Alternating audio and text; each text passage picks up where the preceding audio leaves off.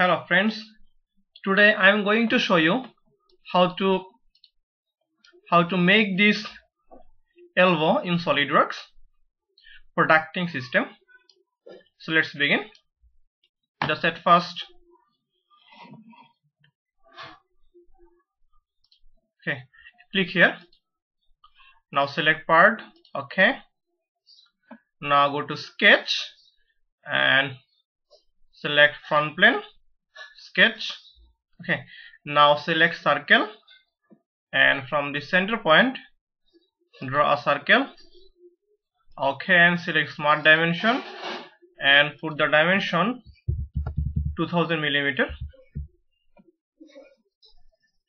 Okay, now select line and from this point draw a line,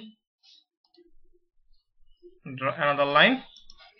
Okay, now select the whole thing and select for construction. Okay, now select trim entities and trim this part. Okay,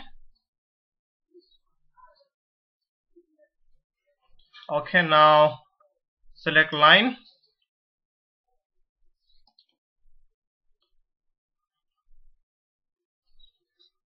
now make one line,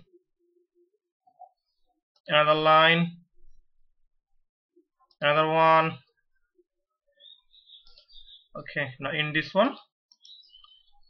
Okay, now select this line and make this one horizontal.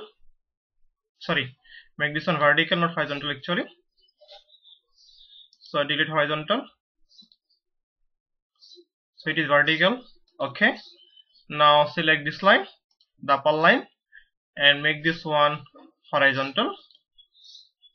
Okay, now select this first line, press on Ctrl and select the arc and click on tangent, make the relation of tangent. Okay, now select this line, press on Ctrl, now select this arc, now make the relation tangent.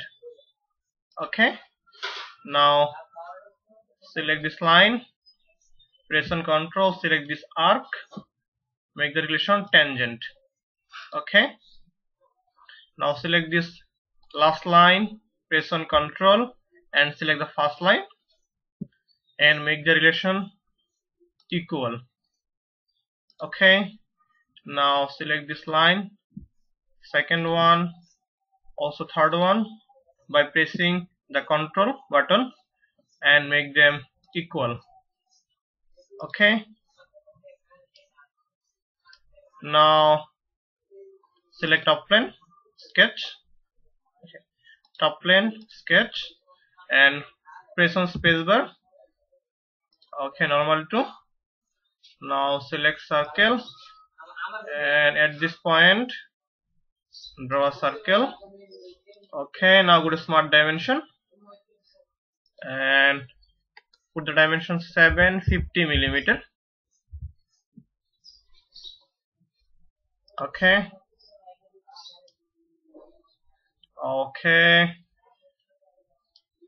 now go to features and click on swept, boss or base. Now for this one select this circle and for this one the last parameter select this one. Okay, now go to, okay, just rotate this one apart a little bit. Now select thin features and this is 5 millimeters, so you can, if you want, you can make it 4, 3 or any other parameter you can input. Okay, now we can check our elbow.